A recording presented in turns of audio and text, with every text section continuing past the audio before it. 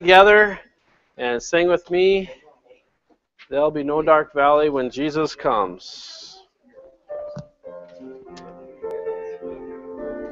Shake the sleep out of your eyes here and sing about hymn number 38. There'll be no dark valley when Jesus comes. There'll be no dark valley when Jesus comes. There'll be no dark valley when Jesus comes to gather his loved ones home. To gather his loved ones home. To gather his loved ones home. There'll be no dark valley when Jesus comes to gather his loved ones home. Hymn number 38 on the second. There'll be no more sorrow when Jesus comes. There'll be no more sorrow when Jesus comes, but a glorious morrow when Jesus comes to gather his loved ones home. Sing it now. To gather his loved ones home. To gather his loved ones home. There'll be no dark valley when Jesus comes to gather his loved ones home. There'll be no more weeping when Jesus comes. There'll be no more weeping when Jesus comes, but a blessed reaping when Jesus comes to gather his loved ones home. To gather his loved ones home. To gather his loved ones home. There'll be no dark valley when Jesus comes to gather his loved ones home. There'll be songs of greeting when Jesus comes. There'll be songs of greeting when Jesus comes, and a joyful meeting when Jesus comes to gather his loved ones home. To gather his loved ones home. To gather his loved ones home. There'll be no more valley when Jesus comes to gather his loved ones home. All right, turn over to 54, Beulah Land. Hymn number 54.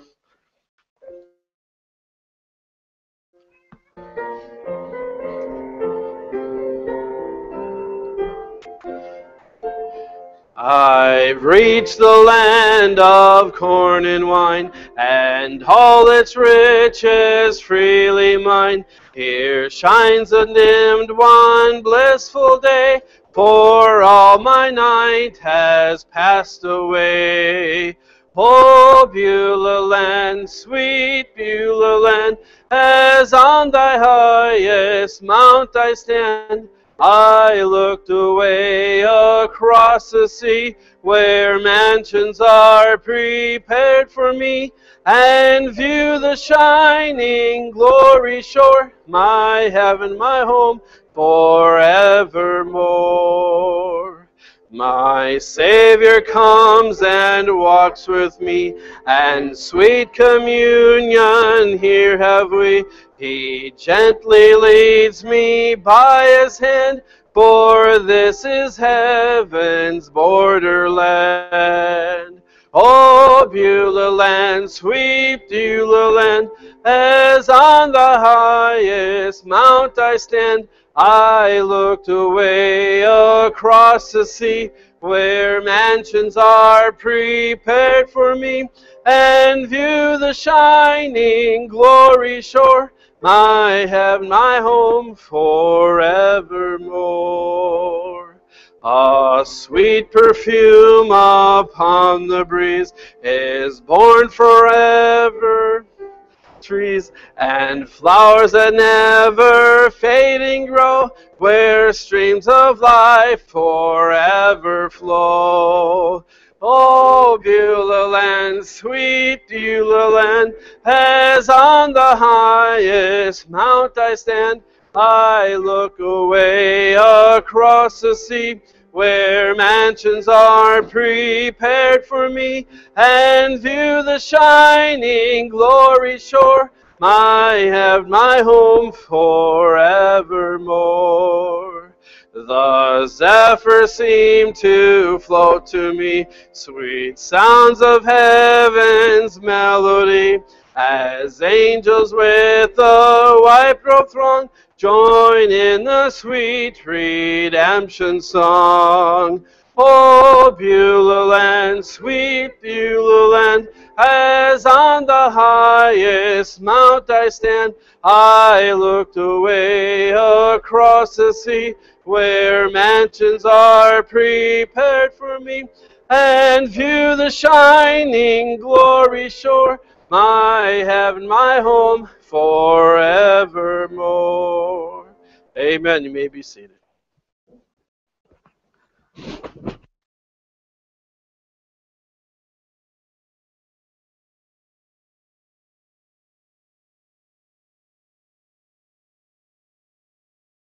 All right. Brother, you got it working right over there? All right. He's going to figure out how to export all those files and get them on sermon audio. That's going to be fun, isn't it? Actually, it won't be that hard. I'm sure there's some in there to convert them anyway.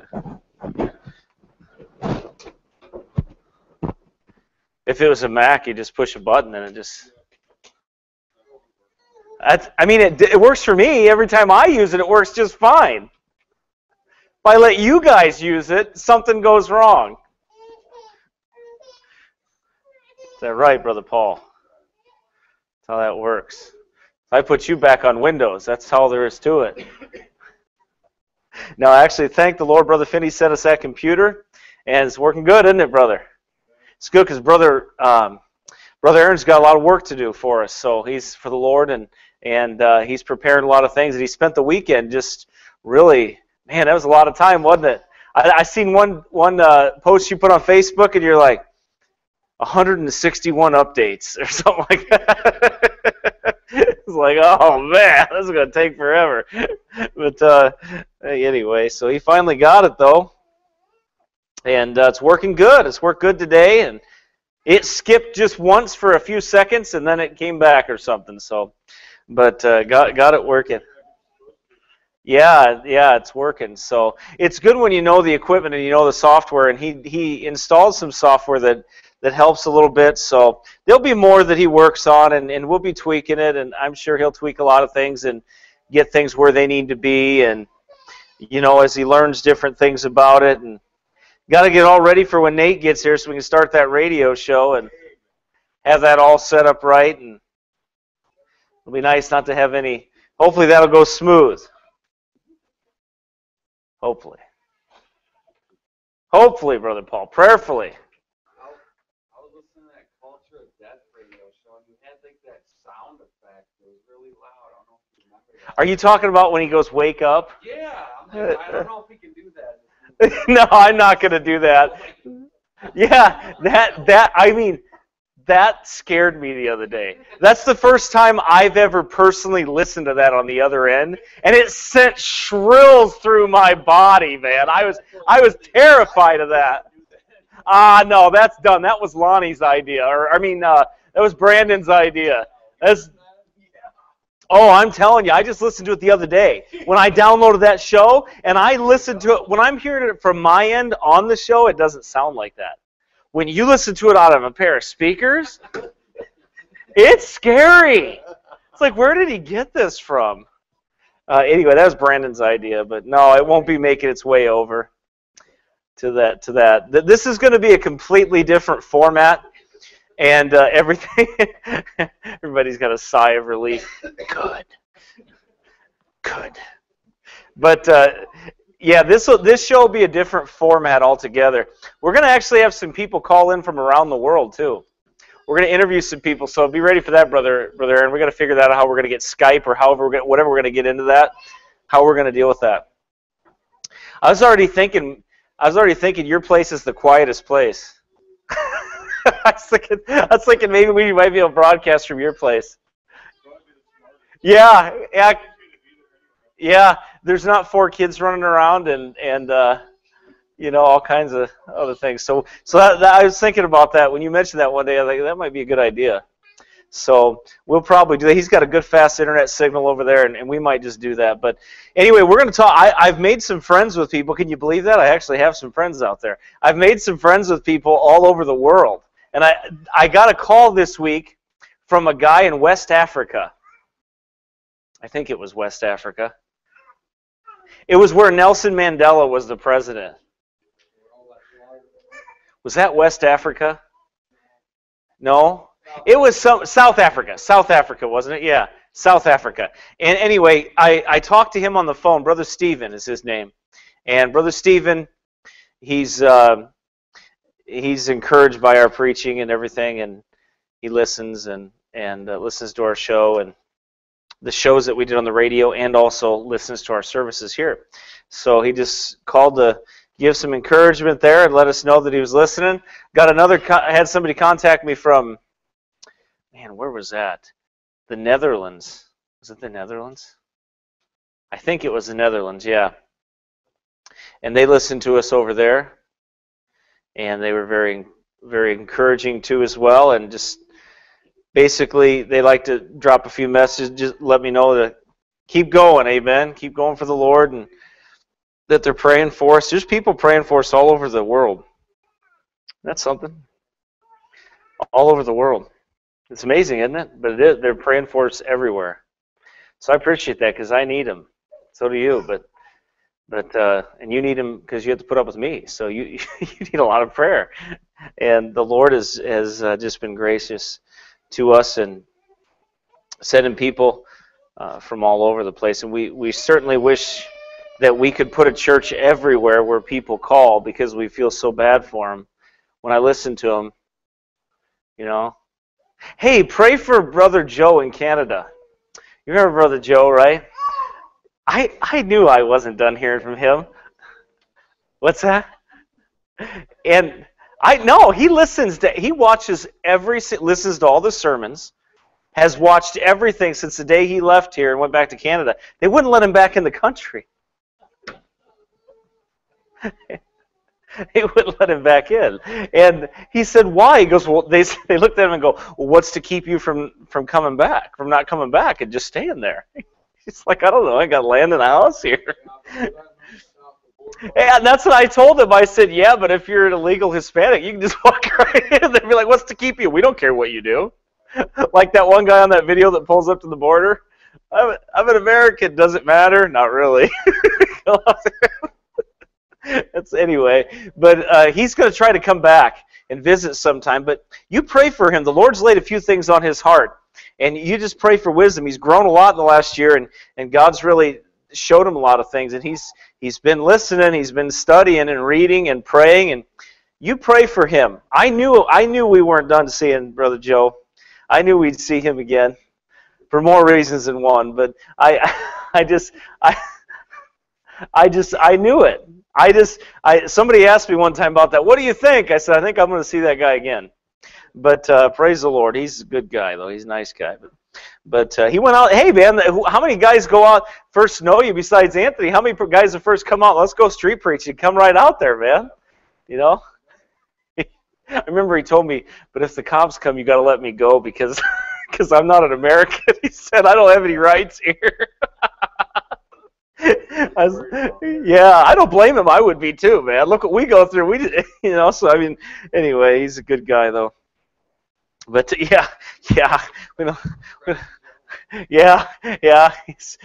what they thought. I'll tell you, you're gonna like that guy though. He's a good guy. But anyway, we'll see him again. I think we're gonna see him again in a few weeks. Even I think he's gonna come for a visit. So he talked to me about the Lord's laid some things on his heart, and he wants some direction and some to understand a few things. He feels like the Lord may want him to do a little bit more for him. So you pray for him and see what the Lord does in his life. It's kind of exciting. But we'll see. The It was neat talking to him. He called me from, I knew I was getting a call from Canada. It must be Joe. So, yeah. We do have quite a few people that listen in Canada, though. I was kind of surprised. Canada and England. Yeah, I know, England. Yeah. Even like there was one in like Saudi Arabia. And guess what? There was one in Rome, and I thought it might be the Pope. I don't know. I thought maybe it could be. thought maybe the one there was one, Brother Aaron. I thought maybe that one might be the kingfish head himself. Might be him. Might be him. Himself, yeah. Don't call him that. You can call him the son of a devil, but don't call him that. That wouldn't be nice. He really is an evil man. Yeah, he is. He says he's God. Any man that says that he's God in the flesh is Antichrist. That's what the Bible says. I remember when I first came to Minnesota, they said, "Now don't preach against Roman Catholics, Roman Catholicism. Don't do that here." And by all means. Yeah, that's the wrong thing to say. It was like, really? All right, I know what I'm talking about. And then the next thing they said to me was, don't talk bad about Billy Graham. Don't say anything about Billy. I had one Baptist even tell me, this Pope John Paul back when he was in charge, he said he's a pretty good guy. I think he was a good man. I was like, really? He said that it was a Baptist that said that. And I believe the man is saved too. I really do believe the man is saved. I was just shocked to hear him say that. But that's how far we've come away from truth and giving it to people and explaining it to where they would actually be comfortable saying that. Because, I mean, like if somebody walked in here and was like, well, the Pope, he's a good man. I mean, everybody would like look at him like, what? I mean, what are you, a Jesuit? Yeah, wrong door. Down that way. The robes and the smoke are that way, bro. Not this way. No robes and smoke this way. That way. Not this way. I'm telling you, it's pretty bad when you can smell like it. It was like a fog. I opened the door up and I was standing there talking to Lee and I about fell over with that fake opium. That is not cannabis. If that was cannabis, everybody would be high. All right, there's so much smoke. Everybody would have a contact high if that was cannabis because that stuff was like rolling through the halls. I don't even know how you can do that legally. How come you can burn a cigarette, but you can burn... I don't understand. Maybe religious. Maybe they get away with it. Don't get any ideas, anybody. Well, hey, I'm not trying to stop them. Maybe with salvation, maybe they get saved, but that's about it. But it's amazing, but they're out. It's all out there. So you pray for each other. Pray for all the work we got going on, and pray for me. Oh, look, it finally did it. Look at this. Every time I use this Bible again, Brother Paul, look at this. It just even came more. Who's been playing with my Bible? You know what I'm going to get? You know what Brother Russ said? He goes, "Don't worry, Pastor Cooley." He goes, "You're going to get accused of seeing a Jesuit behind every door." I said, "That's because there is one behind every door." Right, Brother Aaron? There is one everywhere. Not every door. Not everyone. Every other one. We're surrounded by Jesuits and Druids in this town. I mean, they're just like everywhere, right? They're everywhere. What's that? You preached against the Druids on Saturday. They're going to come down and get in their Undertaker black robes and walk around you. They probably will, like the Muslims do at the Kaaba. Right? Think that's a coincidence? No, it's not. Same spirit. All right, turn to Revelation chapter 17. I got a lot of facts to give you, and I got to speak fast and loud and be very enthusiastic so you don't fall asleep. I will not be doing cartwheels and jumping jacks. We'll have Garrick and Samuel do those. They'll be our little... We'll just point to them and be like, look. we want to keep your attention, we'll have them come up here and stand on their head or something. It works. We had a whole crowd of people when somebody stood on their head when we were preaching before. And 8,000 people have watched that video, so there you go. Can you believe that? I get more criticism over that video. No, actually, you want to know the video I get the most criticism after? The most of all. Yours. Your video in front of that liquor store gets me in more trouble than anybody. Oh, no. He said, everybody, and the first thing, well, you can't just stand in front of the liquor store. Well, yes, you can. Who said you can't? Yes, you can actually do that. Well, you can't just block the door. It's like, he didn't block the door. If he blocked the door, they would have arrested him. They couldn't arrest him. That's why they didn't arrest him. Okay, believe me. I know enough about being arrested that, no, seriously, I do. If you can if they can arrest you for something, we would have already been in chains, okay? They would have already had us there every day. They can't. They can't. And they know they can't. That's why they don't do it. No, you weren't blocking the door. You were walking back and forth in the video. As Brother Finney used as Exhibit A in his pamphlet, in his online documentary of the Apostle Paul here, and everything that he's everything that he's doing. Every week, Brother Finney adds something else to it. Well, Paul did this week. He got in trouble here. And here's another video of Paul over here doing this. What is the Bible? Man was born for trouble, and sparks fly upward. I don't know, but that sure is you. I mean, every time we go out, something happens like that. Like and the cops, they just sat out there this week, he said. I wasn't there this week, but he said they just kind of sat out there for a while. And Dad was like, I think they're hoping we'd leave after an hour, but we were here for like 2.5, 3 hours. And we didn't go anywhere. Paul made sure he preached the whole Bible. It's like he could cover every sin. And everybody was happy, so that's good. Anyway, well, praise the Lord. Hey, if you don't exercise those rights, they'll be gone. That's why you got to always keep going out there, and you got to do. Hey, you know what? There isn't anybody in this city that can't say that we haven't done more to stand up for the First Amendment than any group in this city. Think about it. They have Constitution Days. They're talking about the First Amendment. The preachers get mentioned every time they talk about that. We even had people try to get a permit to keep us out of there, and actually admitted they were getting a permit to keep us out of there. So the whole town is talking about the First Amendment and freedom of speech. Half of what we do is to educate people. Now, you don't get that if you sit back on your pulpit like the Grand Poobah and don't ever leave and go preach out there on the streets. If you don't confront them and you sit in your safe little zone where nobody's going to get mad at you, where if they do, they can get churched out of there, or you're not going to have any problems. No, you know, if you sit like that, then hey, guess what? Nobody's going to be mad at you. And you can look all professional. And yeah, you can have a doctorate, you can be the head counselor, and you can be all these other great accolades and everything else. But you haven't done nothing for anybody because you won't even go out there and tell them. You don't go confront people.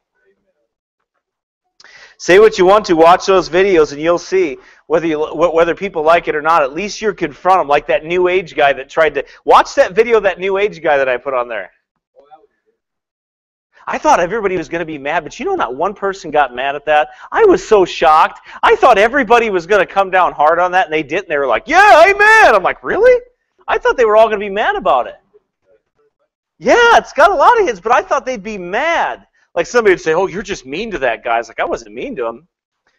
I mean, I was just direct with him. As direct as he was being. Because they're so used to pushing people around, Christians around. Because they think Jesus is some kind of limp-wristed, long-haired hippie. So, you know, oh, if somebody said something to Jesus, he ran away in the corner and hid. That's... Yeah, just be like him. Go in the corner and hide. Just run away. Yeah, why aren't you crying? And I think that guy literally thought that we were just going to back off and be like, it's cool. Oh, you can have it. We'll give this ground over to the devil, and you can have this area to do your preaching in, and we'll just say you won. No, I'm not going to say you won. You just said that it's okay to murder babies. I'm not going to let you get away with that. I'm going to let you walk away and say that. It's ridiculous. Anyway, well, that was a long rant, Brother Aaron. Revelation chapter 17. I got to hurry up. Brother Paul wants to get home sometime tonight. He's got to go to work early in the morning. Revelation. All right, y'all are looking a little tired. You better wake up or I'm going to start walking the rows. Nobody's even scared of that. Look at you. Revelation chapter 17, verse number 5. And upon her forehead was a name written mystery, Babylon the Great, the mother of harlots and the abominations of the earth. Revelation 18:2. And he cried mightily with a strong voice, saying, Babylon the Great is fallen, and is become the habitation of devils, and the hold of every foul spirit, and the cage of every unclean and hateful bird. How about that? Hateful. You ever notice that with the lost and those that have... They say that we're the ones that hate. You don't love enough people, but if you ever challenge those people, you see how much hate they have in them. There's just an absolute extreme amount of hate. They tell us that we're mean, but you can tell when somebody's filled with devils and the way they act by how hateful they get towards the truth. By how much they fight the truth and they rail against it and they get angry against it. Well, Babylon is that place. Babylon, obviously we understand the Tower of Babylon. We understand the Tower of Babel, the gateway of the gods it was called in history. Historically, that was the name that it was given. The gateway of the gods is what it was called. And I mean, a lot of wicked things going on in Babel. Go back and listen to that series if you've not heard that. Nimrod, Babylon, Isis, Osiris or Samaris and all those. If you go back there and you see what happened and what took place, wasn't pretty. Bad stuff. What was it? Well, Babylon back then, it was the habitation of devils and the hold of every foul spirit and the cage of every unclean and hateful bird. So where is it now? It rests in Rome. That's where it rests today. Some try to say that, well, Jerusalem is Babylon. Not the Babylon that's talked about here. It's not. I'm going to tell you why. It's not. First of all, Jerusalem is not on 7 hills. It's on 5.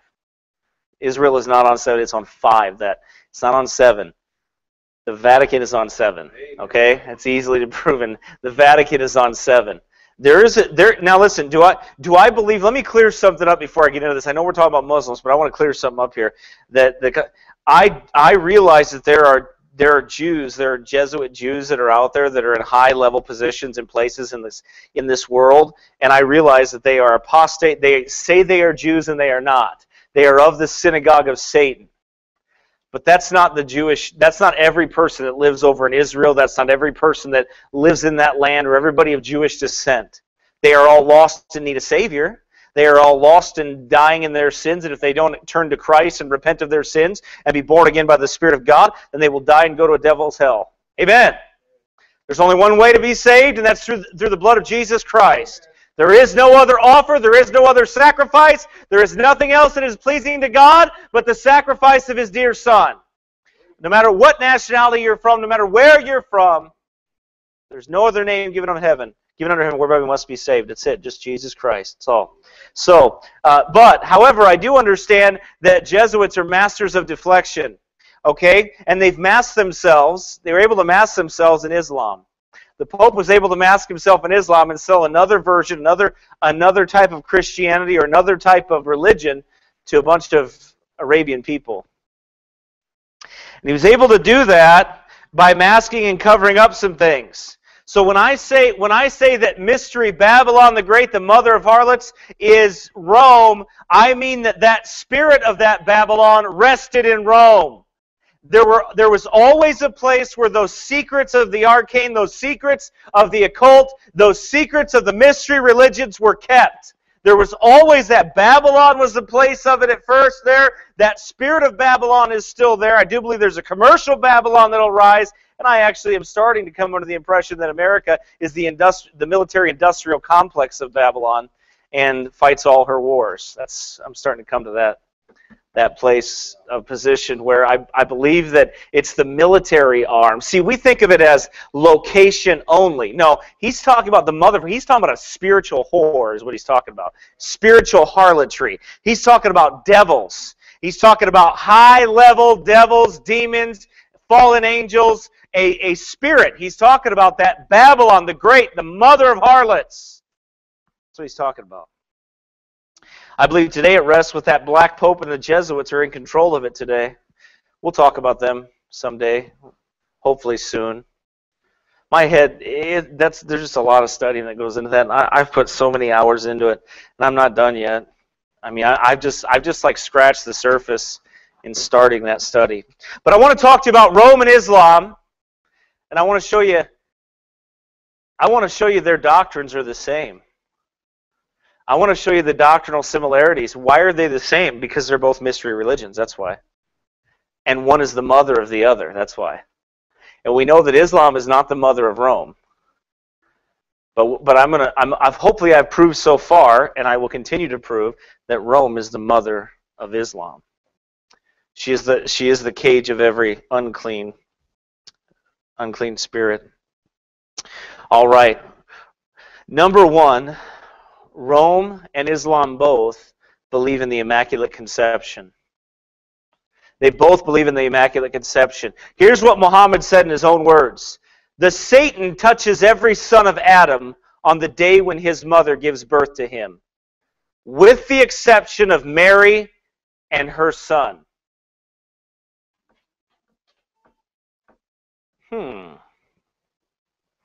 Now, where would a Muslim man out in the middle of the Arabian deserts and everything, where would he find, out in the middle of Mecca and everywhere else, running around, where would he get the idea that Mary came from an Immaculate Conception? Where would he get that from? He got it from the writings of Augustine. That's where he got it from. Because he was trained in the writings of Augustine. That's where he learned it from. He was coached in the writings of Augustine. That's where he learned them. There are 34 direct references to Mary in the Quran. Muhammad said that very clearly he believed in an Immaculate Conception, which, by the way, didn't come to popularity until 300 to 400 years after Christ, which would be in the time of Constantine, which would be the time of the flaming sword. As I'll show you later, Muhammad was taught this doctrine by the writings of Augustine. Thus, Islam believes that only Mary and Jesus were not touched by Satan. Even Muhammad did not have this distinction. Do you understand that? He is saying that he didn't even give himself that distinction. But he's saying that Jesus and Mary were immaculately conceived, Immaculate Conception. Why the exaltation of the Virgin? Because it's Isis they're exalting. And it's Horus they're exalting. And he learned it from Augustine. He did not learn that from the Bible. He didn't learn it. Who told him that? Who taught him that? Who taught a man out in the middle of nowhere that? Rome and Islam both venerate a false Christ and a false Mary. They believe in a perpetual Mary, a perpetual. So it must have came from Rome. So that's evidence number one. Romanism and Islam both believe in an Immaculate Conception. Number two, Rome has a pope, Islam has a caliph, or caliph. Shia Muslims believe that Ali, the son-in-law and cousin of Muhammad, was chosen by Muhammad as his spiritual and temporal successor as the Mawli, the Imam, and the Caliph. Of all Muslims at a place called Al-Ghadar Qum, where Muhammad called up around 100,000 gathered returning pilgrims to give their oath of allegiance to Ali in his very presence, and thenceforth to proclaim the good news of Ali's succession to his leadership to all Muslims they should come across. So what do they have here? They have an apostleship. Where'd they get that from? Where there was one man that would be invested with the power and the authority, and he would be the prophet over all of them. Where did he get that from? He got it from the Pope. He got that design from Rome, because Rome has one superior leader, and Islam had that. Now that changed later in time, but that's how they were for a while. That name, Caliph, means meaning successor, substitute, or lieutenant. The rise of Islam and the Caliphs is said to translate to deputy of God. It is used in the Quran to establish, listen to this, Adam's role as representative of God on earth. Adam is not representative of God on earth. It's right, that is Jesus. So wait, so where did he get the idea of God on earth from then in the form of a man? Where would he get that from? He got that from the Pope. That's where he got it from. That's where it came from. Khalifa is also used to describe the belief that man's role in his real nature is the Khalifa or viceroy to Allah. See, the vicar. See that? The word is also most commonly used for Islamic leader of Ummah, starting at Abu Bakr in his line of successors. Anyway, the first four caliphs mentions here, I'm not going to go into their names. The Sunni and the Shia differ on succession, but the first caliphs were followed. They followed. If they invested that authority, if Allah said this, or if Muhammad said this is the leader, then this was going to be the successor for all. He was the head of Islam. He was the head of everything. That's how they did it. Number 3, Rome teaches a world empire and world domination, and so does Islam. The Pope wants world domination. Where did Jesus Christ tell us to go and conquer the world? He didn't. He said, go ye into all the world and preach the gospel to every creature. He didn't say, take the sword and murder. He didn't say that. Where does this come from? Well, number 1, the Pope believes that he should have the temporal power of the world. Do you understand that? I think you think it's like a customary thing when you see full-grown men walk up to some weird-looking, spooky dude in a white outfit, in a white robe, with a weird, spooky-looking hat on, an old dude that doesn't have a wife. It's really creepy because he's never been married, and he comes up and they take this man's hand and I'm not going to do it, brother, I promise. But they kiss this man's hand, and they bow the knee to him, and they kiss his hand. Old creepy, weird, scary dude. Think about it. Do you think that's just ceremonial? No, that's not ceremonial. They are accepting. World leaders do it. Why do world leaders do it? Why would the President of the United States bow to the Pope and kiss his hand? Because he's accepting the temporal power of the Pope. That's why. Do you know what temporal power means? It means earthly power. It means that I am placing myself underneath his power. That's what that means. Kings come and bow down to him. Presidents come and bow to him and kiss his finger and reverence that dirty, rotten devil. Oh, I'm sorry. Am I supposed to call him a nice guy who says he's God on earth? Is that what you're going to do to the Antichrist? You're going to walk up and kiss his hand and say, you're God on earth? If I was here, and if you were here at that time, I believe that you would look at him and say, you're a devil. Go ahead and take my head now. Amen.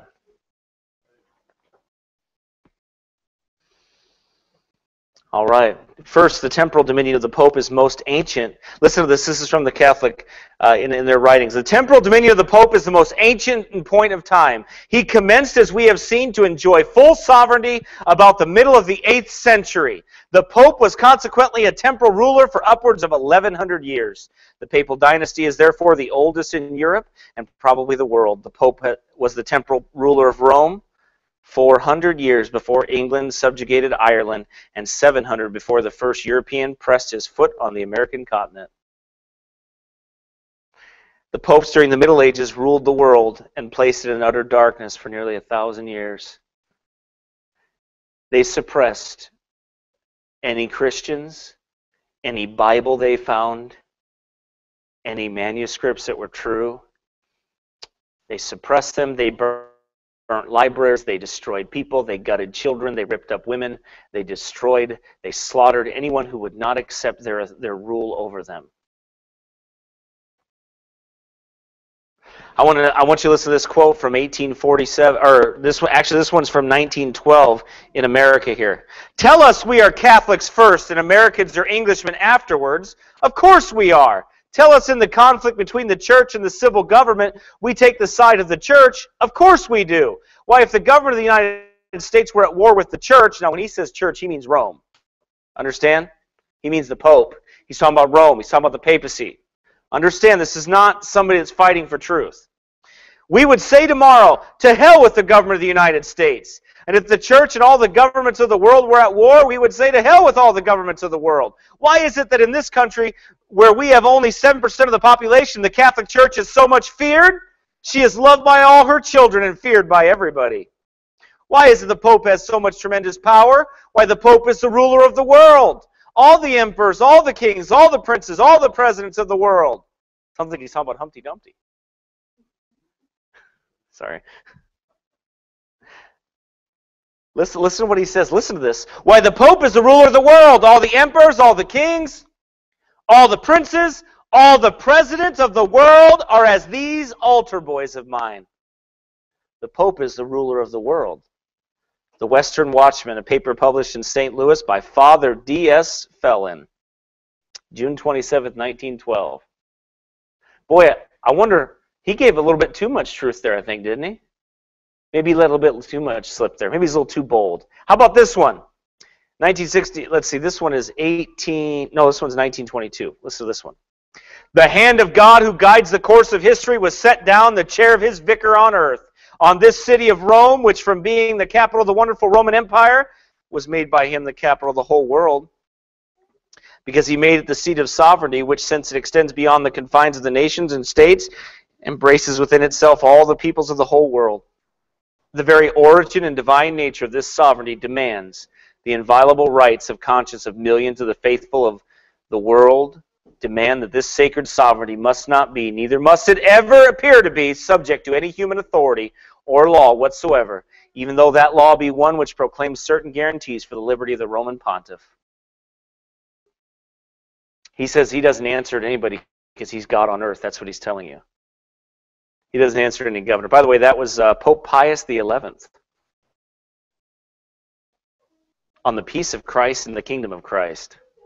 I think they got their kingdom a little backwards, don't they? I think they got the wrong kingdom they're fighting for, don't you? See, they want the temporal power of the Pope. They believe that is the kingdom that's gonna rule the world. That the Pope is. We'll talk about that. That final Christ will come and do that. Muhammad did the same thing, though. He conquered by a sword. We're going to talk about that in a second. He conquered by a sword. He did the same thing. What did he want? World domination. You cannot disagree with Islam. What is Sharia law? Same thing.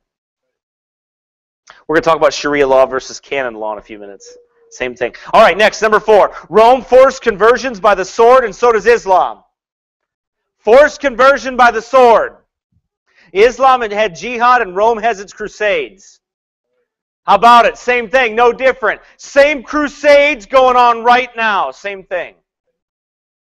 Muslims and scholars do not all agree on its definition of what jihad means within the context of classical Islamic law. It refers to struggle against those who do not believe in the Islamic God Allah and do not acknowledge the submission to Muslims, and so is often translated a holy war. Although this term is controversial, holy war. That's what the wars were. That's what the Crusades were holy wars. That's when the Pope got kings to go trample the Muslims. Why? Because they were going to take the Holy Land, and he wanted it for himself. He didn't want it for any Jewish people. He wanted it for himself. He didn't care. He wanted those sites because he didn't want Muhammad to sit, or he didn't want a Muslim to sit on that temple and say he was God. That's what the war was about. He wanted to sit on that temple and say he's God. Still does today.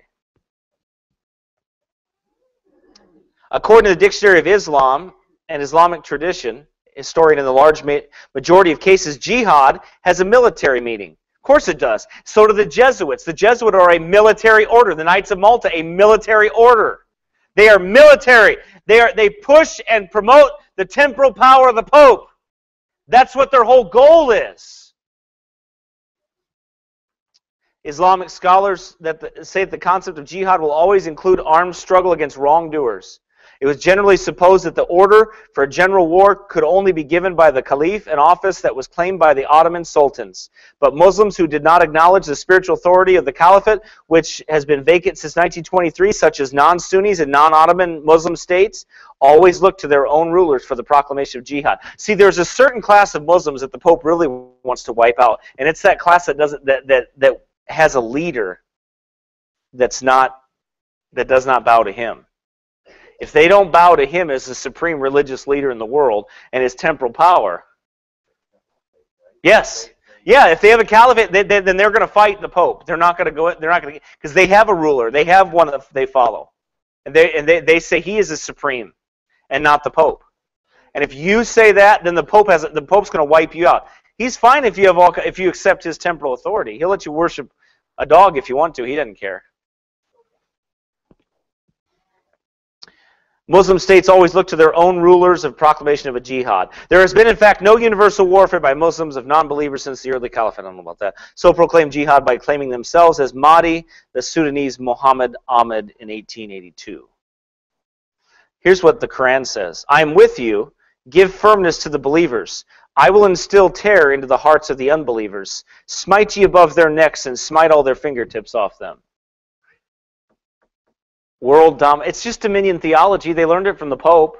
Dominion theology, they learned it from the Pope. They believe that they can force the conscience of a man. Why do you think they murdered 50 million? Do you think Muslims are great? Do you really think Muslims are the greatest terror known to man right now? No, friend. It's the organization that killed 50 million Baptist people in the world. It's the ones that killed 50 million baptized believers. And then some. It's the ones that it's the man and the institution that is sent kings after innocent people to destroy them. It's the one that has a whole military industrial complex today that works for him, that goes off and fights wars for him. He is the dangerous one. He's the dangerous one. The Quran goes on to say this, so when the sacred months have passed away, then slay the idolaters wherever you find them, and take them captive and besiege them, and lie in wait for them in every ambush. Then if they repent and keep up prayer and pay the poor rate, leave their way free to them. Convert or die. That's what jihad is, convert or die. It's a holy war, convert or die. And where do they learn it from? They learned it from Rome. That's what Rome did. Rome did the same exact thing and still does it in some countries. They can't do it here because there's too many of us and we have guns. Amen. That's why. God's mercy. And we have a First Amendment and the Second Amendment. You know what the Pope hates more than anything? The First and Second Amendment. Because he don't believe in freedom of speech. Oh no. Oh no. See, you're too dangerous to have this Bible, Brother Paul. It's too dangerous for you commoners to have this Bible. Too dangerous for the boy that plows the field to have that. Too dangerous for him. John Knox gave his life for that. He's out of a plowboy knowing more about the scriptures than a pope or a bishop. The Crusades were military campaigns sanctioned by the Latin Roman Catholic Church during the High Middle Ages and Late Middle Ages. In 1095, Pope Urban II proclaimed the First Crusade with the stated goal of restoring Christian access to holy places in and near Jerusalem. Many historians and some of those involved at the time, like St. Bernard, give equal precedence to other papal-sanctioned military campaigns undertaken for a variety of religious, economic, and political reasons, such as the Albigensians Crusade and a couple of the other ones, the Northern Crusades. Following the First Crusade, there was an intermittent 200-year struggle for control of the Holy Land, with 6 more major crusades and numerous minor ones. In 1291, the conflict ended in failure with the fall of the last Christian stronghold in the Holy Land at Acre, after the Roman Catholic Europe mounted no further coherent response in the East. What did they do? They fought the Muslims with a sword. You either convert or you die. You either convert or you die. So what they do the same thing. They believe in dominion. Islam is dominion theology. It believes that the state and the church should all be mingled together. The religious state is all the same thing. They believe in a dominion theology, just like Rome. You can trace them by their father. You can trace them by their mother. They all believe in a dominion, worldwide control by the sword, all leading up to the end of the beast, when you'll either worship the beast or you will get your head cut off. Amen? You're going to starve. Convert or die. That's it. By the way, here's another interesting point I won't be labored long on. The capital of Rome is the Vatican. Islam is the Mecca. They both have a holy city. One has the Vatican that they look towards. One has Mecca. that they do that. Why? That's important, okay? And there's this thing called, and I don't have time to elaborate on this, but there's this Kaaba, there's this stone, and they all and they say they don't believe in idolatry or falling down and worshiping idols, but if you watch, they all walk around this big black stone. It fell down from Jupiter. Right, Brother Aaron? It fell down from Jupiter. Anyway, so they walk around this stone, and they do this stone. They walk around it in a circle. I don't know if you've ever understood. You remember that circle maker? Remember that? God never told us to walk around something and pray like that. He never told us to do that. They never instructed us to do that. At least not, what's this stone, and why would you walk around this stone? Why would you do that? Why would you? It's a venerated object then. Where does that come from? Rome. It comes from Rome. That's where it comes from. Mystery Babylon, which is Rome. Same thing. The Spirit rested there. All right, next. Rome has canon law. Islam has Sharia law. All right? Canon law is the body of laws and regulations made by ecclesiastical authority, church leadership for the government of a Christian organization or church and its members. By the way, when they say church, they mean the harlot Rome. So don't take it for what we say when we say church. Understand that, okay? That's not a biblical church. It's their definition of Rome. Okay, that's what it is. So understand that. For the government of the Christian organization or church and its members, it is the internal ecclesiastical law governing the Catholic Church, both Latin Church and Eastern Catholic churches, and Eastern and Oriental Orthodox churches, and the Anglican communion of churches.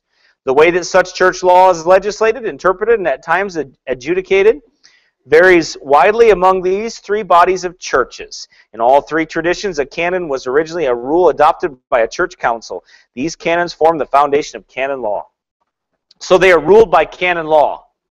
Now, canon law is not Scripture. You understand that, right? Amen. The Bible believer, that's why they cannot accept sola Scripture. They cannot accept that. They cannot accept Scripture alone. Why? Because they follow canon law. They follow a law outside of the Bible.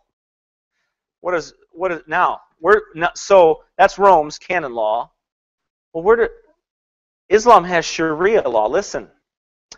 To the Arabic-speaking people, Sharia means legislation, means the moral code and religious law of a prophetic religion. The term Sharia has been largely identified with Islam in English usage. Sharia deals with many topics addressed by secular law, as well as personal matters such as marriage relations, hygiene, diet, prayer, everyday etiquette, and fasting. Adherence to Islamic law has served as one of the distinguishing characteristics of the Muslim faith historically. And through the centuries, Muslims have devoted much scholarly time and effort into its elaboration. Human interpretations of Sharia vary between Islamic sects and respective schools of jurisprudence. Yet in its strictest and most historical coherent definition, Sharia is considered the infallible law of God. There are two primary sources of Sharia law: the precepts set forth in the Quranic verses and the example set by the Islamic prophet Muhammad in the Sunnah, where it has official status. Sharia is interpreted by Islamic judges with varying responsibilities for the religious leaders, imams. For questions not directly addressed in the primary sources, the application of Sharia is extended through consensus of religious scholars. So what is it? Traditions of men. It's all traditions of men. But this is that Sharia law that they follow. This is what they follow. Where did they get this law that you must live by? Where do they get that idea from? They get it from Rome.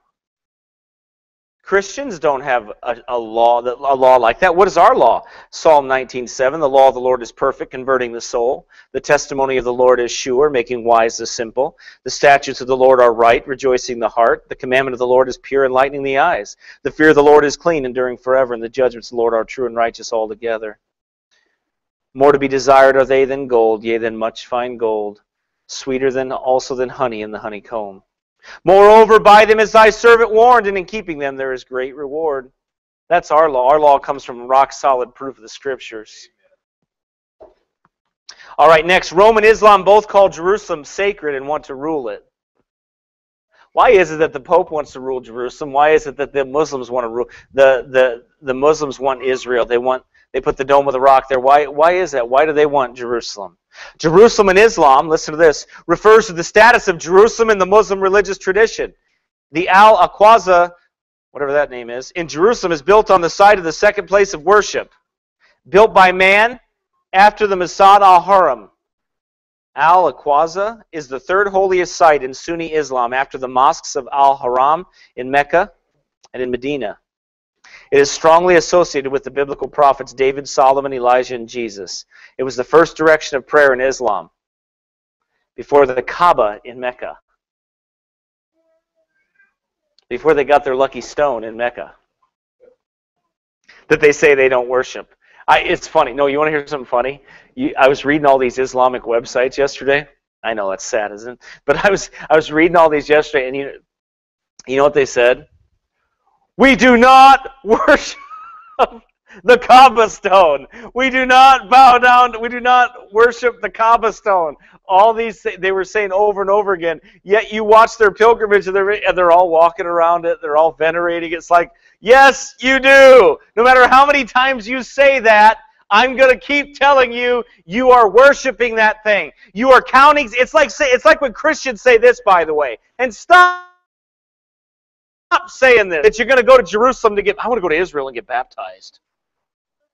I got to go to Israel to get baptized. You never heard that? Oh yeah, Christians taking tours over there and their pastors baptizing them over there. Why? Do you see what that's not us. We don't have that. We weren't given anything like that. We weren't told to follow anything like that. It's confusion. Yeah. According to the Quran, the Islamic prophet Muhammad was taken by a miraculous steed. His name was Baruch, not Brock. Baruch, I think. He was taken by Baruch. I'm going to be careful because I don't want to say it wrong. To visit the farthest mosque, which many Muslims believe is the Al-Aqsa Mosque in Jerusalem, where he prayed, and then he was taken to heaven in a single night in the year 620. This event is known as the Isra Wal Miraj. It's a mirage, all right, in Islamic tradition. So basically, he said he went, not on a magic carpet ride, but he went on a magic horsey ride. And he took this horsey, and he took his horsey into Jerusalem. Is it not funny that it just so happened that that one of the most holy places has to be Jerusalem? Had to be where that temple was. Had to be where the Jews were. That had to be the most. He had to take a pit stop there. Maybe the horse had to, I don't know, go potty or something. So he had to take a spot right there, and he stopped right there, and he had to stop right there in Jerusalem. He had to stop right there. That had to be a holy place. So now all the Muslims believe it's a holy place, and they got to take control of it. So we got to fight over it. Why? Well, because Islam wants Jerusalem, and so does Rome. Because there's a showdown coming there. And whether you're pre-trib, post-trib, whatever trib you are, there's a showdown coming there. Amen. It's coming, and it's coming there. And God ain't finished with that area yet. And there will be a remnant that believe the gospel and are saved over there. There will be one of those. It will happen. Okay. According to the Quran, though, that's where Muhammad went on his horsey ride. Israel signs a listen to this. So this is interesting. You ready? Israel signs a peace treaty with Jordan, which, according to reports in the Haaretz newspaper, included secret clauses concerning water in Jerusalem. The agreement had been negotiated in London 8 months before between Rabin, King Hussein, and Lord Victor Mishkan. As a part of the agreement, Jordan would receive control of the Islamic holy sites within a Vatican-controlled old city of Jerusalem. Now, speed ahead, back for us, but March 1995, a cable from the Israeli embassy in Rome to the foreign ministry was in Jerusalem is leaked to a radio station, Arutz Shiva, confirming the handover of Jerusalem to the Vatican. 2 days later, the cable made front page of the Haaretz News. In the widely distributed minutes of a meeting with President Clinton in 1997, Perez ended the cable with the words, "As I had previously promised the Holy See." See, in 1995, they signed over the temporal rights of the Mount to the Pope. It was given to him. Yeah, a lot of people don't know that, but it was. Shimon Peres did that. Look it up. You can see it. He signed it over. They had an agreement. That's what all this Camp David and all these camps and all these... How fitting, huh? Camp David. That's what all these things are about. It's about that that little piece of land over there. All right, so anyway, they both want Israel. Next, Rome and Islam teach salvation by works. They teach salvation by works. You could get a man to do anything you want him to do as long as you hold salvation over him. That's why you'll never get me to be a water dog, a Campbellite. You never get me to be one of them Duck Dynasty guys. Hey, did you see that? Is that not sad? I ought to touch on that since I've seen it. Did you see the ad that I posted on my Facebook page? I warned everybody, don't watch the video, because I didn't watch the video either. I clicked on it and said, okay, enough of that, and I clicked off of it real fast. Well, the daughter of the Duck Dynasty boys that are elders in the Church of the Church of Christ, the Water Dogs, sent his daughter. He sent his 17-year-old daughter to Dancing with the Stars, and he sent her, and she's basically dressed like a whore, and she's dancing like a whore. By the way, whore is not a bad word. It's a bad thing to be, but it's not a bad word. It's a Bible word. Teach your children what the Bible says about being a whore, and maybe they won't grow up to be one. Amen? Huh? Why don't you warn them and tell them the truth about it? Don't get scared of God's law. Preach it. Tell them the truth of it. Warn them. Anyway, so that girl, she's up there dancing, and they're talking about getting dirty and down and dirty. I'm not going to go into details, but anyway, that's what they're doing. Okay, and I didn't watch it. My wife was sitting right next to me, so she knows I'm not going to watch that stuff without her being around. And then if something comes up, I just shut it off. But anyway, the point is that that's what they were doing, and I got a lot of flack from people when I preached that message, The Dangers of Duck Dynasty. I mean, I had hate mail like you wouldn't believe. How could you say that about Uncle Sid or whatever his name is? Is that his name? I don't know what his name is. What is his name? Uncle Si. How could you say that? Phil's a godly man. Phil's a godly man. I mean, he's got a cool beard. I'll give you that. I'm jealous of the beard. I mean, do you know what the number one comment that was made? I know this is a rabbit trail. I'll try to hurry. You know what the number one comment that was made? Well, you only have 5 people in your church. There's only 5 people. Listen, what is that, your family? No, it's Paul's family. He's listening. His family's here. Everybody else ditch me, but Paul's here. Those are the 5 people you see, okay? And there were actually like 10 people there that day, I think. I don't know. I don't know how many was here. It looked bad though, because all you can see is like 2 empty chairs in the front. You can see like 2 people in the back, and they're like, "No wonder why everybody hates him. Look how he preaches. Nobody's even showing up." Like, that's never stopped me before. It was funny though. You couldn't imagine the hate mail over that. Oh, it was crazy. Still comes in too. You're just jealous of them.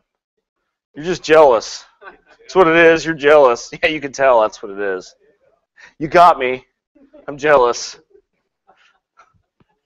You caught me. That's what it is. I'm jealous. Okay. Anyway, but I brought that up to say this, that if I held salvation by baptism, if I held that in my hands, then I could control whether you could be saved or not. God never gave any man control over your salvation. That is a decision between Christ and you. That is repentance toward God and faith toward our Lord Jesus Christ. That is a moving and a working of the Holy Ghost of God under conviction by the Lord. That is not a work of me. I can't baptize you and save you like that. That is absolutely impossible. And God would never leave it under my control to do that for you. He would never leave it up to a man. Otherwise, Rome would be right if it was left. But that's the great sin of baptismal regeneration, the badge of the whore.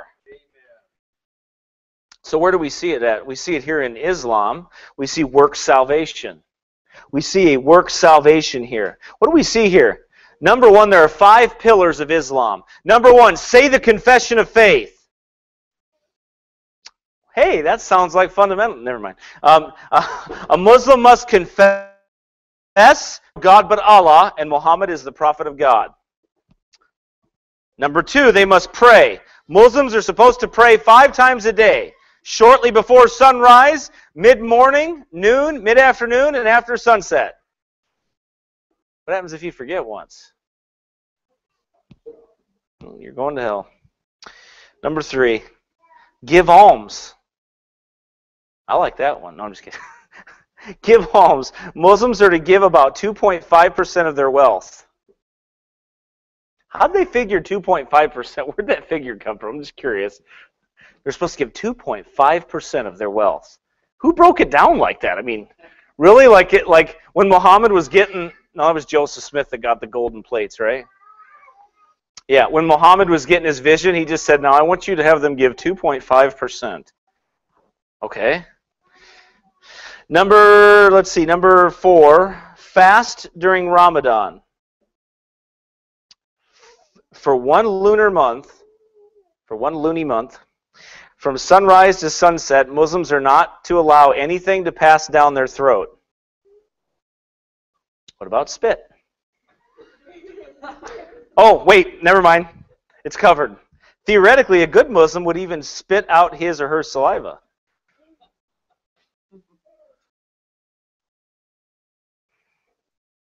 Weird. Then from sunset to sunrise, they are permitted to eat as little or as much as they want. That's weird. This is their way of developing discipline and relating to the poor. Travelers, young children, and pregnant or nursing mothers do not need to keep the fast. So it says that somewhere. With the exception of this. Number 5, they must make a pilgrimage to Mecca. Every Muslim who is financially able is supposed to travel to the birthplace of Islam once in his or her lifetime. That wouldn't be Mecca, that'd be Babylon. But they don't know that. By the way, Muslims have no guarantee of being saved. They believe that all their works will be accounted for, and that on the judgment day, if your bad works outweigh your good works, you're going to go to hell. But if your good works outweigh your bad works, you'll probably go to heaven. Probably. Where have we heard that before? How many times do you evangelize Catholics and you're preaching and they say, well, if my good outweighs my bad? Well, sir, let me assure you it won't. Okay? You're really evil and rotten and it won't. Well, if my good... you'll do a lot of good works if you think it's going to get you to heaven. You'll work as hard as you possibly can, and you will do the most wicked, awful things in the name of God to be saved. That's what kings did. That's what many kings did. They did the most awful, wicked, heinous things to Bible believers so the popes would forgive their sins. Muslims have no guarantee of being saved. Since God is all-powerful, they concede that He may do with you as He pleases, even if you have been very righteous. They hope He won't be having a bad day at judgment. Wow. Could you think about that for a second? So their God is likened to a man. It's like, well, man, if he's having a bad day, I don't think I want to go that day. I want to stay home that day if I want to go. I mean, God's mad today. I think I'll stay away from there. Do you see the mindset of humanism? It's just foolish. Because God's law is God's law in the Word of God. It's God's law, and that's just plain as that's what it is. It's not whether He's feeling like it. God doesn't work on emotions like that. That's not who God is. Okay, adding to this, He won't be, that is if He doesn't have a bad day. A third possibility is that you could go to hell and burn your sins off for a while and then be allowed into heaven. What's that sound like? Well, where would they have got purgatory from? But they don't call it purgatory. You know what they call it? They call it barzakh. Not temporary, but relief is possible. This is not temporary hell. They say on their websites, we do not believe in purgatory. But it's funny. It's if you study it, it's in all bold letters. We do not believe in purgatory. It's like they're yelling at you. I'm not kidding you, Aaron. If you read it, okay, you go down like the website, and they're like screaming at you in all caps. We do not believe in purgatory. We believe in Berserk, or Barzak, or whatever. Sorry, I don't know what it's called. I'm not making fun of them. I'm really not. I just don't understand how to pronounce it. So anyway, this is not a temporary hell. Hell is fixed, permanent place. But Allah may allow some Muslims to be released from it because of His mercy. We believe that the Prophet will be allowed by Allah to intercede on behalf of some believers who are in hell. And by Allah's will, they will be taken out of hell. Allah will also take out of the hell, some believers, not because someone has interceded on their behalf, but simply because He chooses to. Your simple question, this was a question that a Muslim asked another Muslim priest guy, or whatever.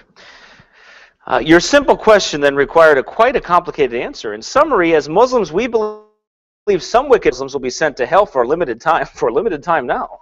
But ultimately will be granted paradise because of the mercy of Allah. Boy, that'd be real comforting to go into the hour of your death with, wouldn't it? Well, number one, I'm hoping he's in a good mood. Just hoping he's happy. All right. Number two, he might decide my good might outweigh my bad, but I don't know what to measure that by. Now, where would they get these ideas from? Roman Catholicism. Come on, folks, this is nothing but Rome. That's all it is. It's Rome repackaged to Arabians. That's what it is. And it's duped them and it's fooled them for years. And I'm going to need a bodyguard by the time I'm finished with this. Brother Paul. That's right. Works salvation, though, will make a man do anything. If killing will give forgiveness of sins, then Rome had king is killed to receive pardon for sins. Jihad is a ticket to paradise with 72 virgins. First of all, I don't understand why any man would want 72 women around him in the first place like that. I'm not being mean. I'm just saying, I don't know how you could handle that. You know what I mean? I don't know if that's paradise. Anyway, they say this, from the most ancient times in the church, good works were also offered. This is Roman Catholicism. Are you listening?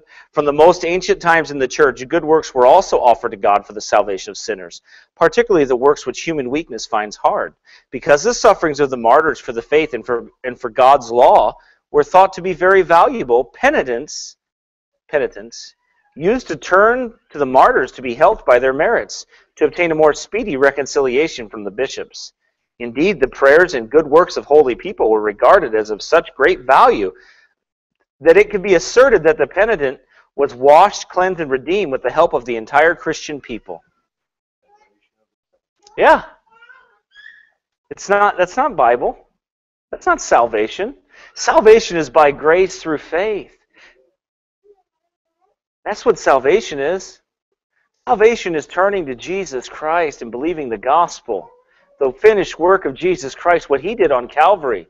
It's falling on my face and realizing I'm a wicked sinner before God and I can't do anything. There is no payment I can give for my sins. I can't wash them away. I can't work them away. I need forgiveness of sins. I need Jesus Christ. I need the shed blood of the Lord Jesus Christ. I am altogether wicked. He is altogether holy. Next, Rome uses prayer beads and so does Islam. How about that? You remember prayer beads, Dad? Did you use those prayer beads? You didn't have a necklace, did you, and hold that thing and rub them beads together, did you? Really? Oh yeah, the what do they call them? Help me out, Brother Andrew. You're Catholic. What is it? Rosary. No, I'm just kidding. He was Lutheran. Same thing. Same thing. Just you lost the beads. That's right. All right, these beads that Islam uses, the subha beads, are most often made of round, glass, wood, plastic, amber, or gemstone.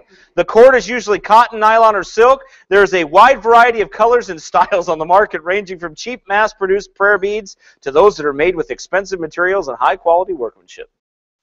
The subha is used by Muslims to help count recitations and concentrate during personal prayers. The worshiper touches one bead at a time while reciting words, remembrance of Allah. These recitations are often of the 99 names of Allah, or of phrases that glorify and praise Allah. These phrases are most often repeated as follows. Now I want you to notice this. Would you notice these numbers here for a second? Now, I don't know if I'm going to say this right, but Subhanallah, glory to Allah, they say that 33 times. Isn't that interesting, brother Aaron? 33 times. That number 33 is an interesting number. Then they say Alhamdulillah. Alhamdulillah. I thought they didn't like ham. It's spelled Alhamdulillah. It seriously is. I know I'm mutilating it, but that's how it's spelled. Praise be to Allah. That means 33 times. Allahu Akbar. Allah is great 33 times. Now, does anybody remember what the Bible says about vain repetitions? Does anybody remember what the scriptures say? That be not as the heathens with their vain repetitions, that they're much speaking, they think that God will hear them. Now, why would Islam have the same thing as Rome? Because Rome is the mom of Islam, that's why. That's why. It's patterned after the same thing. The form of the recitation stems from an account in the Hadith, in which the Prophet Muhammad instructed his daughter Fatima to remember Allah using these words. He also said that believers who recite these words after every prayer will have all sins pardoned, even if they be as large as the foam on the surface of the sea. Oh, so you mean it's kind of like rubbing your little beads together and say, Hail Mary?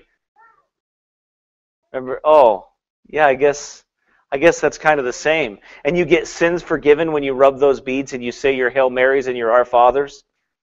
Oh, okay. I mean, that's kind of, I've never been a Catholic before, but it is kind of weird. They take them into a booth, right, and then they say, we'll say this many Hail Marys and Our Fathers. Is that how that works? Why? How do they pick which number to say? Like how many to say? Depending on your sin. You might say 7 Our Father, you can't help it. I see. Given. Maybe they have a chart they go by. Is there a flow chart? It depends on the sin. Sorry. Muslims may also use prayer beads to count multiple recitations of other phrases while in personal prayer. Some Muslims also carry the beads as a source of comfort, fingering them when stressed or anxious. Prayer beads are a common gift item, especially for those returning from Haji. That's the pilgrimage? Is that how you say it, Haji? How do you say that, Brother Paul? You were over there. How do you say that? Come on, man. I know we used to throw them our ham slices out of our MRE. You used to throw them ham slices? Yeah. That wasn't very nice of you. You shouldn't have told me that. You weren't saved. Well, at least you're being thoughtful and giving somebody some food. It's kind of nice. All right, number, I don't know next, whatever number it is. Rome has Christ being the final pope, and Islam has their 12th imam. Islam has this final leader that will come, this final world leader that will come. A majority of Shiite Muslims traditionally believe that the 12th imam, Islamic religious leader, born in 868 AD, was placed by God into hiding, known as occultation. Occultation. Occultation? That doesn't sound good to put anybody in that. What's that? Yeah. Oh, thank you. All right, great. Until the Day of Judgment, Southern Baptist author and evangelist Shorush, he used to be a Muslim, explained that many Shiites also refer to the 12th Imam as the Mahdi, an Arabic word that generally references a Messiah or a guide. This man will come to show them the way, because the prayer of every Muslim 5 times a day ends with, show us the right path. Not the path of those who have incurred your anger or those who are lost, but those upon whom grace has come, Shoro said. Though most strains of Islam have a belief in the Mahdi, Shiites traditionally believe he is Muhammad ibn Hazan, the 12th in the line of imams who were descendants of the Prophet Muhammad. Though they do not know when the Mahdi will return, they believe he will come to the end of the misery of his people. Some strains of Islam even hold a belief that Jesus will be the Mahdi who will return and proclaim Islam as the true religion. Well, now, if the Jesus that they have, what did Jesus say? He said, one will come in his own name, and him you will receive. I'm telling you that I believe that 12th Imam will be the man, the Antichrist, the one that the world is looking for. Each culture is looking for a man to come. Each one of them talk about a man to come. Each one of them. That a man will come and he will fulfill that role. The belief in a Savior is universal, BBC News quoted Ahmadinejad as saying in January. It is the pivot of our beliefs as Muslims and Iranians. We believe that an offspring of the Prophet, may peace be upon him, will be the ultimate Savior. His name and attributes are clear. He will come and will administer ultimate justice. The belief that the Mahdi's return is near is not a new claim among Shiites, Wagner said, but one that has been held almost since the 12th Imam was historically placed into hiding. He went into hiding somewhere. Almost every generation has some figures in Islam that either claim to be the 12th Imam or claim that the 12th Imam will come to himself. By the way, when you look at the attributes, I was reading some of the things that talked about the attributes of this 12th Imam and who he will be and what he will do. They say that he will be a master of numerology. They say he will be able to read minds. He will be able to predict future events. Everything that they start to describe about him is the same power that the Antichrist will have, and a lot of the controls that he'll be able to have. And anyway, so that 12th Imam, and then the Pope, I'll read you something here from Malachi. Anybody ever heard of Malachi Martin? Anybody ever heard of him? Some of you might have heard of him. Let me see here, if I can find his quote. Oh, let me read you this, though. The Bible is the indispensable part of the furniture of the Christian lodge, only because it is a sacred book of the Christian religion. The Hebrew Pentateuch in the Hebrew lodge and the Quran in the Mohammedan one belong on the altar. And one of these, and the square and the compass, properly understood, are the great lights by which a mason must walk and work. How is the Quran by that light, which they must walk and work by? That's kind of scary, isn't it?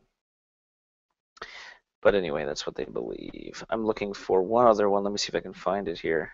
I want to read it to you if I can find it. Let's see, I'll check my email. I want to read this by Malachi Martin and what he said, because I found it kind of fascinating in what he said about it. Let's see. See if I can find it. No, let's see.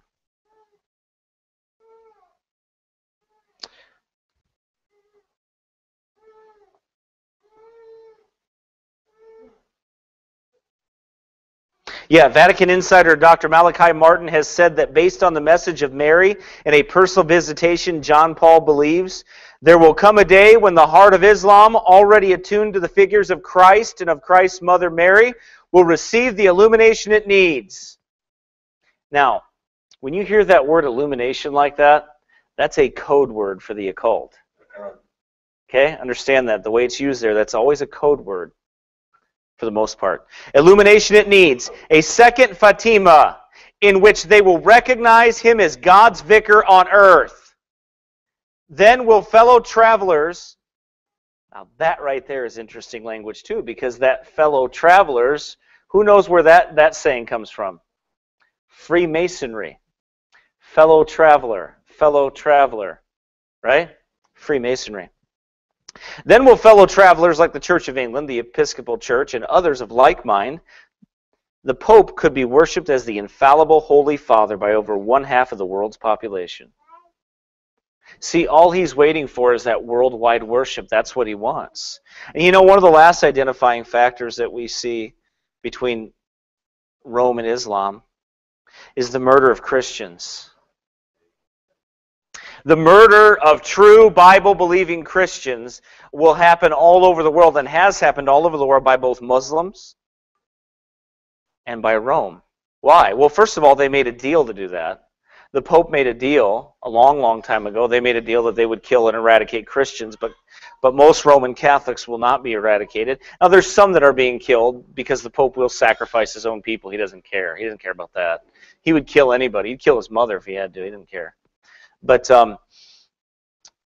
Islam was the weapon of the Pope that he used to kill Jews and Christians down through the centuries. True Christians were murdered by Rome. And one of the identifying factors that you see a hate for Jesus Christ and a hate for the Bible, Christianity, a hate for this book, you find that in Revelation chapter 17, verse number 6. And I saw the woman drunken with the blood of the saints and with the blood of the martyrs of Jesus. And when I saw her, I wondered with great admiration. They have a hate for Christians. They have a hate for Bible-believing Christians. They just do.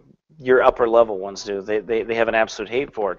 And they want to destroy it. Why? Because you don't worship Allah. You will not serve their God. You will not fall by the sword. And they believe in conquering by the sword. That's what they believe. They don't believe that salvation is between you and God. They believe that they can force it through the sword. That's what they believe.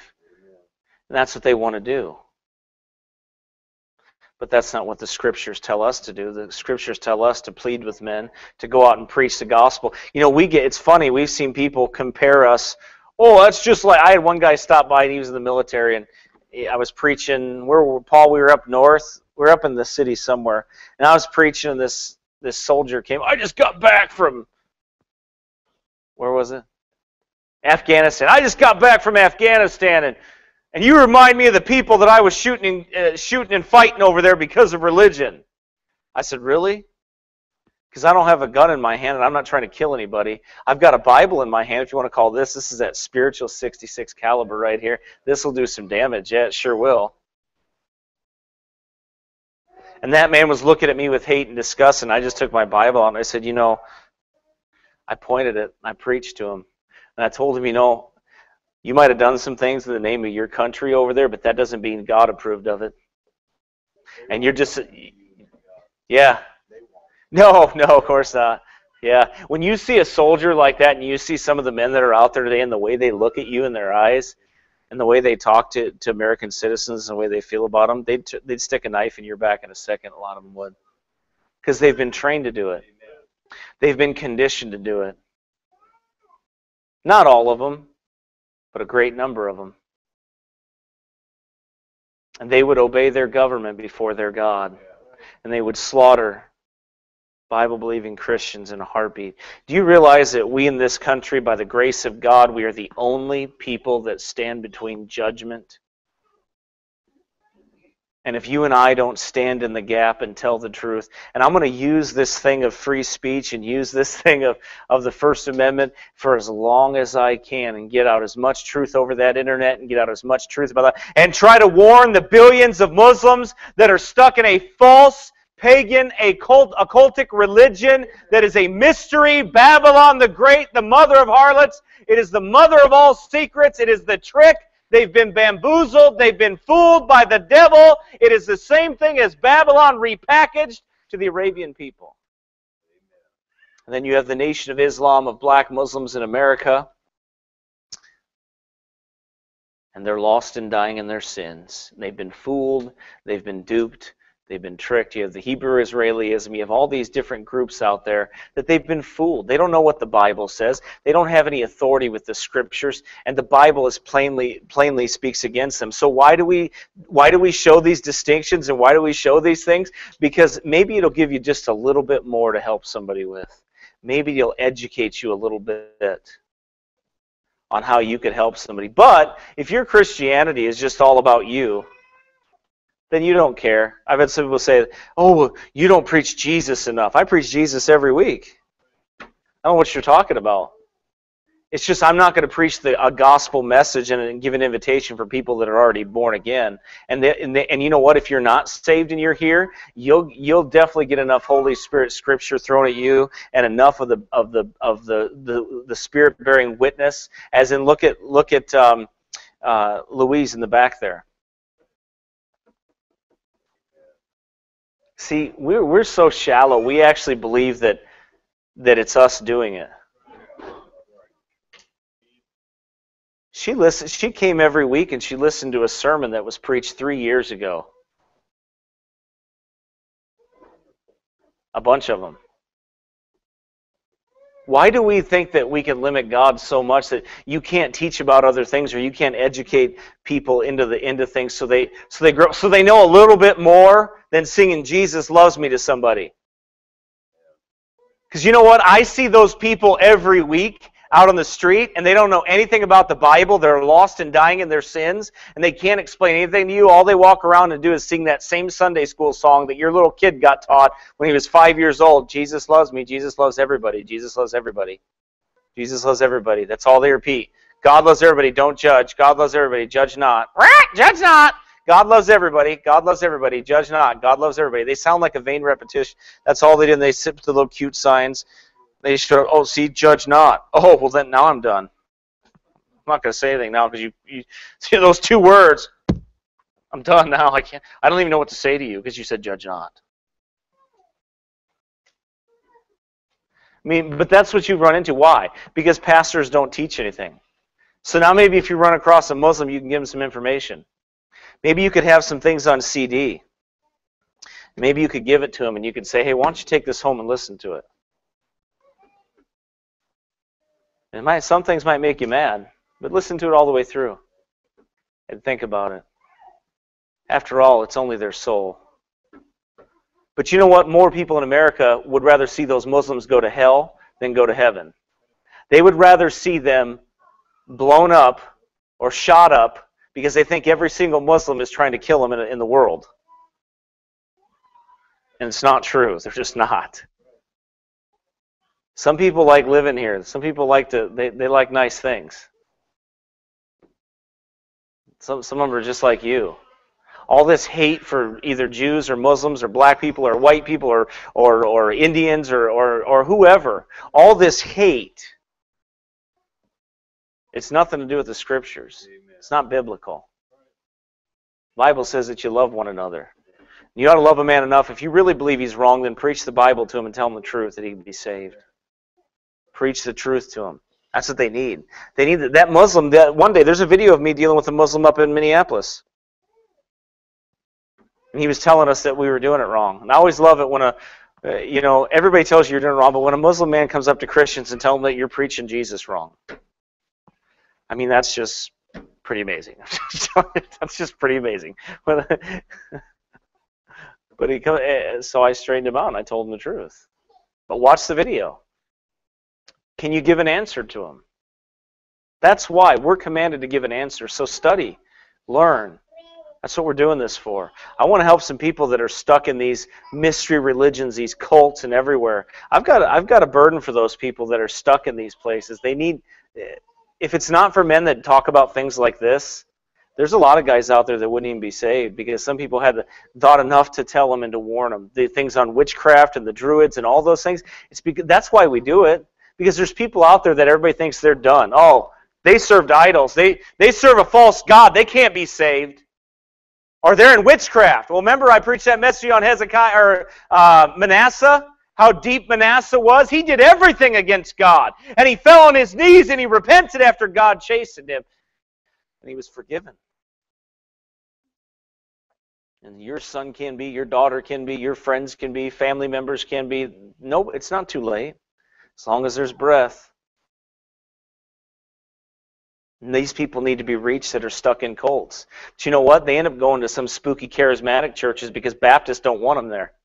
Because Baptists think something's wrong with them when they come in because they get saved and it's awkward for them to be there because they didn't grow up wearing a suit and a tie and doing everything perfect. They didn't grow up that way. Not that there's anything against a suit and a tie, I'm just saying. But Paul always looks better than me. He's always dressed up. Lee's not, and he's a banker. He's supposed to be. I don't know what's wrong with him. What are we doing with this? Listen, we got Brother Paul's an electrician, and you're a banker, and he's got it right here.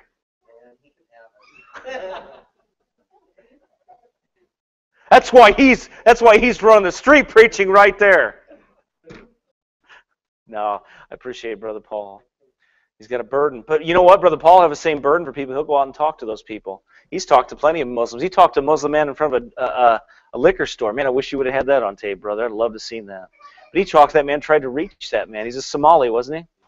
Yeah, tried to reach him. Why? Because he doesn't hate him. You know how many Christians, you know why they think that Christians hate them? That's what they think in their mind. Most of them think that Christians, these people are nuts. They want to kill everybody. What would you feel if you've seen on the news where people are doing that? What? Yeah, because the Catholics, right? And then the war machine. No, they just hate us. No, I don't hate you, man. I've told them that. I've told Muslims, I don't hate you, man. I don't hate you. You need to be saved. All right, let's go. Father, we thank you, Lord, for this day. Thank you, Lord, for your goodness to us.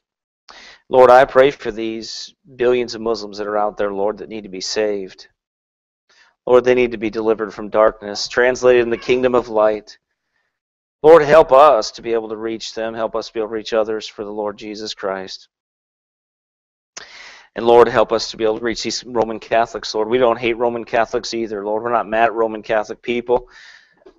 Lord, we're like Charles Chiniquy. He dedicated his book, 50 Years in the Church of Rome, to the Roman Catholic people because he wanted them to be saved.